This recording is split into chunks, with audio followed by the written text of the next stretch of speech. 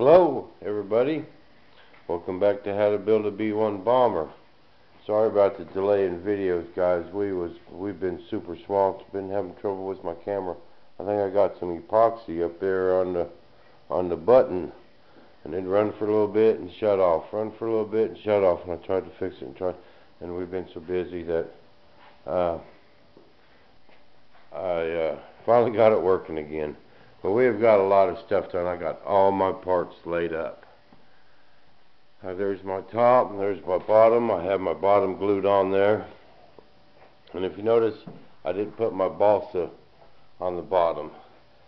We had so much stuff spread out, and I didn't have no places to glue them sheetings together, and it's all warped. I finally got some bad balsa or what, but it just, I decided not to do it. You know, there's not that big an area to be too floppy here, and in the back also. Then I'll probably go ahead and glue some on my gear doors, but I want that little flange on them. So I decided just not to mess with it. And plus, back here's my Bombay, and half of it would have had balsa on it, and half of it wouldn't, and I just decided not to mess with it. But I got both my back half pieces done. There's one, there's the other one, there's the back half bottom. Got all them done out of carbon. And the rest of this I just use, this is 3 layers of fiberglass. Just my same old clear resin I've been using all along. Then where I'm going to mount my nacelles, I carboned up. And that's got like 2 layers in it. Then I got 2 layers of carbon going across that way. And 3 layers of fiberglass. That ought to be pretty stout. And I put my wood on the inside, and then got some little L brackets out here, and then JB welded the whole thing together, and that ought to be pretty stout.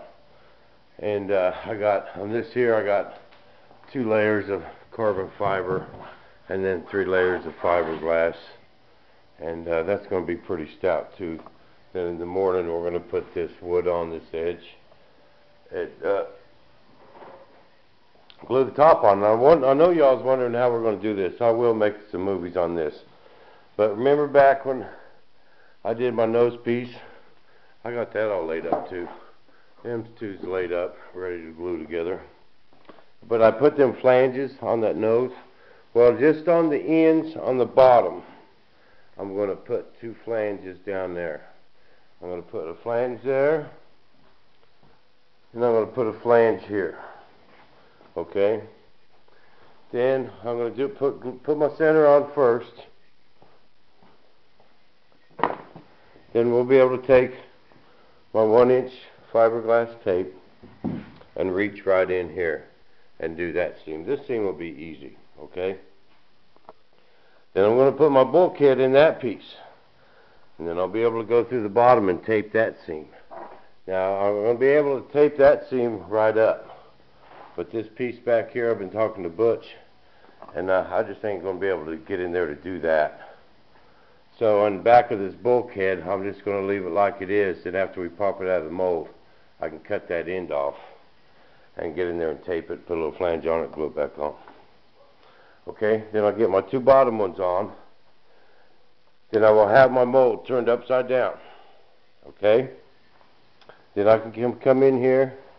And when them 2 are already bolted together with my bulkhead inside, I can bolt it up to that piece. I can get right to it and get that big seam. Okay. Then I put my bottom on, and I'll have that flange glued on there, so I won't have to reach in there and do that one. I'll just have to reach in and do the sides. But we'll set up the tripod and show you how we do that. It ain't as bad as it sounds. That's the easiest part of this project, is gluing these 2 pieces together. And we're going to have it all glued together tomorrow and Wednesday, have it ready to pop out of the mold. And it's going to be awesome. It's going to be awesome. But we got all that glued in there, and it fit just like a glove. And just perfect fit. I got to do a little bit of grinding. We set that top piece on it earlier, and there's just a couple little high spots. A little one there. That one there's got to come out, but I got the Dotco with one of them round files on it, and that'll come right down. I got my gas tank. I got the last layer of carbon on my gas tank, and this is where I'm going to drill my hole for my clunk. So I put an extra couple layers of carbon there to build that up so I can get some thickness. When I drill my holes, I'll have a nice thick, so my stopper will work nice in there. But I'm going to get that trimmed tonight and get my hole cut in it. Pour me some lacquer thinner in there, and to see if I have to cut it apart. We'll just see. I'm probably going to have to, but then I'll cut it apart and get that taped together tonight so I can get it installed in the morning. And because I can't start till that gas tank's done. That gas tank's got to go right there. But we're trucking on, man. I've had old Chuck over here and Dad, and we've been going. And I want to tell you guys something. This has been a chore. You know, I couldn't have did it without Dad and Chuck, and they've really been a big help. But man, we had just been going like madmen on all these parts. And I got all these are my nose pieces and my tail pieces. I got all them laid up. Shop's a mess, and we've been going. And I apologize about the videos, but we'll keep them rolling, and we'll show you how we tape this together. You guys seen me lay up glass before, and we showed you how the backing bag. Now I'm going to show you how to tape these together, and then we're going to pop this mold apart on live YouTube. Let y'all watch, and we're going to have a B-1 bomber sitting here. It's been a long road, a long hard road, but finally got all my pieces. It's happening. Thanks to everyone for watching. Thanks for being patient. Thanks for bearing with me and not sending the lynch mob after me. I've just been busy. But stay tuned, everybody. Thanks to all you guys watching all over the world.